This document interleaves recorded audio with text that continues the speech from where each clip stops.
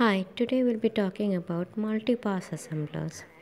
In the given set of instructions, beta cannot be resolved in the first pass and hence alpha cannot be resolved in the second pass.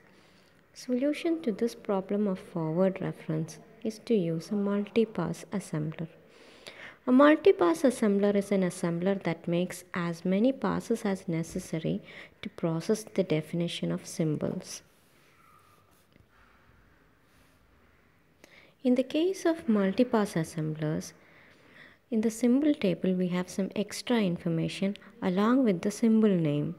We also have the defining expression and the number of undefined symbols in the defining expression. Let us take an example. If you look at the first statement, half size equals max length by 2. The way this is stored in the symbol table is like this. Half size, along with that we have the number of undefined symbols in the defining expression, which is max length by 2. Max length by 2 is the defining expression and the number of unknowns in this particular expression is 1. Hence we have ampersand 1.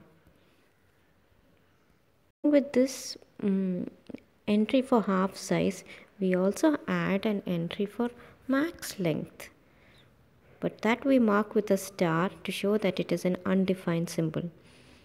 Along with the entry for half size, an entry for max length is also added, which is marked with an asterisk to show that it is an undefined symbol. Along with this, we also have a depending list with a linked list which contains the address of half size, to show that the symbol half size is dependent on max length, so that as soon as max length is resolved, this address can be used to resolve half size. In the same way, we can resolve the rest of the instructions. In this case, max length equal to buffend minus buffer.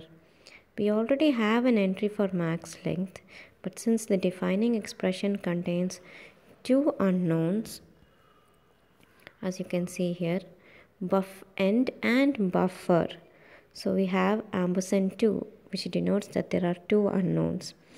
Along with that, we also add in two entries for buffer and buffend, and to show that both are undefined symbols, we add an asterisk. But along with that, we also have the depending list, which contains a linked list of max length. Similarly, we also have the same procedure for previous bit.